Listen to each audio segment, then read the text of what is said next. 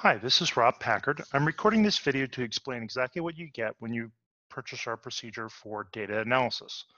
The actual title of the procedure is Monitoring, Measurement, and Analysis Procedure, and the procedure number is SYS-017. What I'm showing you right now is an email that's a test email that I sent myself for when you purchase that procedure. And it says that you've received the procedure and this is what you get, SYS-017, Rev A, and it's draft number 3. So we've actually revised this a couple of times. In the most recent revisions I've made, I'm going to show you right now. So here's the actual procedure. It's 4 pages long. And the big changes that I made were I color coded everything in blue with cross references to the ISO standard to show you where the requirements are met. And this procedure already had a lot of references. It has references to 8.2.5, 5.4.1 for quality objectives, 8.4 for data analysis, and 5.6 for the management review. The one area that it doesn't include that I actually mistakenly had in the previous version of this, draft 2, is 8.2.6. And 8.2.6 is, we had moved that to procedure 12, which is production process controls. So if you're interested in production process controls, in release of product, and how you monitor product conformity, that's a different clause. It's 8.2.6 and it's covered by this SYS-0112, which is also available on our website.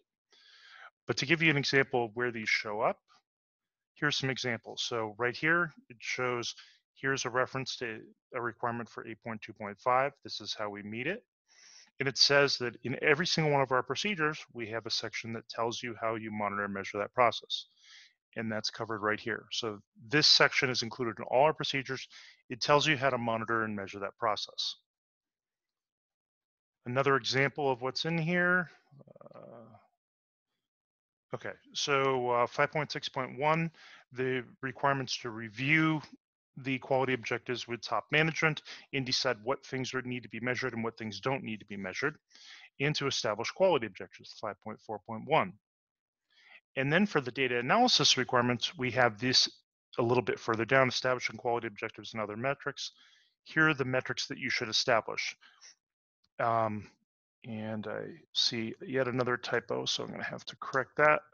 There is no 8.4.1, there's just 8.4.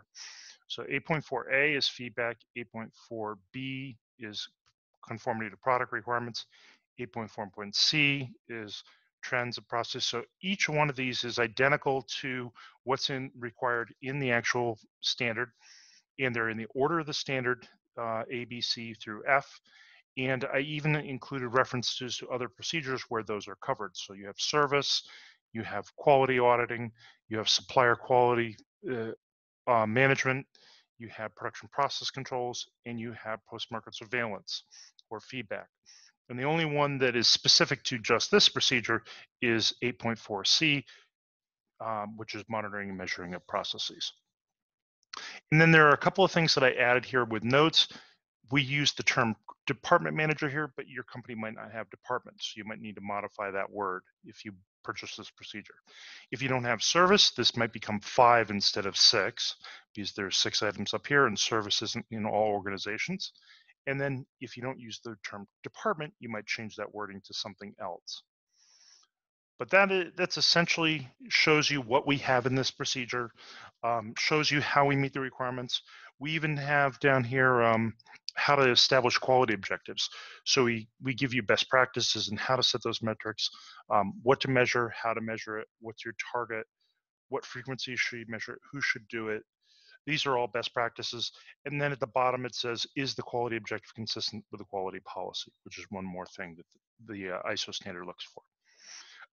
We don't cover statistical analysis in this procedure. A lot of companies will combine statistical techniques requirement, which is in 21 CFR 820.250, with the data analysis. I didn't in this case because we wrote a separate procedure for that, and that's SYS-022.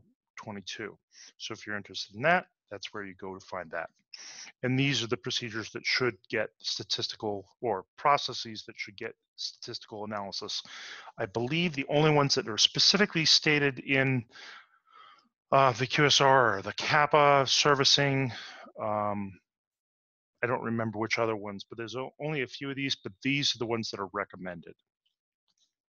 If you have any other questions, please don't hesitate to contact me.